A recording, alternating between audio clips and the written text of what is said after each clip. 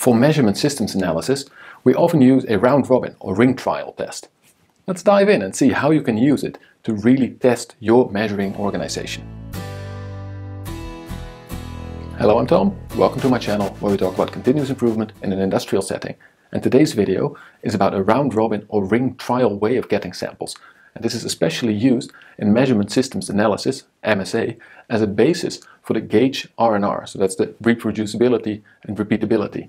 Now, how do you set it up and how are these two linked? Because a round-robin test in principle is not only used for Six Sigma, but it is a very good tool to have in your toolbox. Let's rehash a little bit the Gage R&R. So this repeatability, reproducibility study. And what we often do is, especially when you do one Gage R&R, you would actually like to know how this one measurement device holds up when several operators use it several times on a number of different, but for each operator, the same products. So what you then do is you have a whole bunch of samples, in this case these 6, and you have 3 operators, each tested 3 times. These numbers can vary a bit. This is quite a standard number. What you then do is for each of these samples, the operators get them in different orders and even between the trials, preferably in different orders, but you know. So you put them back in order, and for all the sample number 1s, you calculate the average and the range, that is the highest minus the lowest. And by the way, you also do the same per operator, and then you calculate from that the average value. So basically the average of all these samples, but also the average range that you get when you check these ranges for each of the samples. Now you can also analyze this using an ANOVA test, and you get, well, maybe slightly more accurate results, but it's a bit of a discussion. In practice, they give you the same info. Is this measurement system good in comparison to the range that we are testing it on in practice? Now, where does this round-robin thing come in when we do Gage R&R? In fact, it's only about the operators. See, a ring trial or a round-robin basically means that instead of 3 operators using the same device, you are probably using 3 different laboratories. And these 3 laboratories all get the same sample and they send it to each of the laboratories to be tested. So you get your 6 samples, everybody tries it 3 times with different codes, and then afterwards you do exactly the same mathematics that you would do with a usual Gage R&R. So either the ANOVA or this medium and range type of way to guess the standard deviation and what percentage of repeatability and what percentage of reproducibility you have. So this round-robin and Gage R&R both do not assume that one of the operators is correct. In fact, what you do is you take the average for each sample and you consider the average to be the truth. And then each of the laboratories or operators is judged compared to the average of all of them. And what you also get in a very traditional type of ring trial is that one of these laboratories, for instance this time, laboratory A, makes all the samples, they do the coding, they do everything, they also test it, but of course they know a little bit more because they know all the numbers, and they send it to the other laboratories. But then in 3 months, half a year, when you again do a ring trial, the same laboratories usually also participate in this, and then laboratory B makes the samples and sends it to the others, and then laboratory C makes the samples. So in this way, when you do a number of ring trials, none of these laboratories will be always advantaged. So it's a cooperative way of testing your measurement systems. And that's very similar to what you do with a Gage R&R. Now there is one difference, because there's also a second type of round-robin or ring trial where you take a reference laboratory.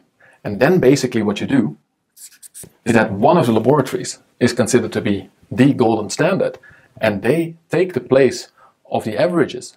These are the correct answers, and you check each laboratory, how far are they off this standard certified laboratory. This can, by the way, also be done for a Gage R&R, the same mathematics apply, but usually you do not have the golden standard in your factory, so That's why you do this type of comparison between the operators. And this is exactly also the reason why many laboratories do this. Because it's very hard to say that one certified, accredited laboratory is the golden standard. When you have a number of laboratories that are all equally good, equally well certified, then what they do is they average their results to make sure that they are closest to the truth. So even if your usual government reference laboratory is maybe a bit off this month, the rest will even it out and make sure that as a total measurement system, you're as close to the truth as possible. If you want to do a round-robin analysis within your organization to check if all the laboratories of different factories, for instance, get the same type of results and see how good your internal measurement system is, then what you do is you have one of the factories prepare enough samples. So in this example with 3 factory laboratories that all test 3 times, they need to prepare and code 9 sample 1s, 9 sample 2s. So they need to make the full package at their factory and really do all the coding of each of the retrials as well. Then they make their own check. They do not send the results. They do send all the other samples out to your other laboratories, and they all do the analysis, and they send the analysis preferably at the same time after everyone has finished back to this first laboratory or the coordinator of the round robin, and then this factory will make the whole graph, check everything, do the ANOVA testing or the mean and range as you want, and they then send out the results. And then the next time when you analyze the same measurement system, you make sure that one of the other factory laboratories does all the work of making the samples. This, of course, distributes the work, which is nice, but more important, it also distributes who is responsible for setting it all up. So you also know for sure that it's not, for instance, the headquarters laboratory that always has sort of an edge because they know the system and they know what type of product. And this creates a lot more trust with the other laboratories, because that is the main reason that you make this ring trial, making the trust between laboratories. Everyone will be in the place that they get unknown samples without any reference, and they need to do the analysis, send the results. This is like an exam for laboratories. So that's the round robin test, a way to analyze your measurement system between different laboratories, between different organizations. You can do this within your own organization. This is also very often done outside of organizations, so with different, completely separate organizational laboratories, for instance. I hope you liked this explanation. Don't forget to hit that like button and subscribe if you haven't done so already. Also, if you would like me to explain other measurement system analysis tools or more of the statistics behind this, please don't forget to drop me a comment. I would love to explain more. Just tell me what you would like to know.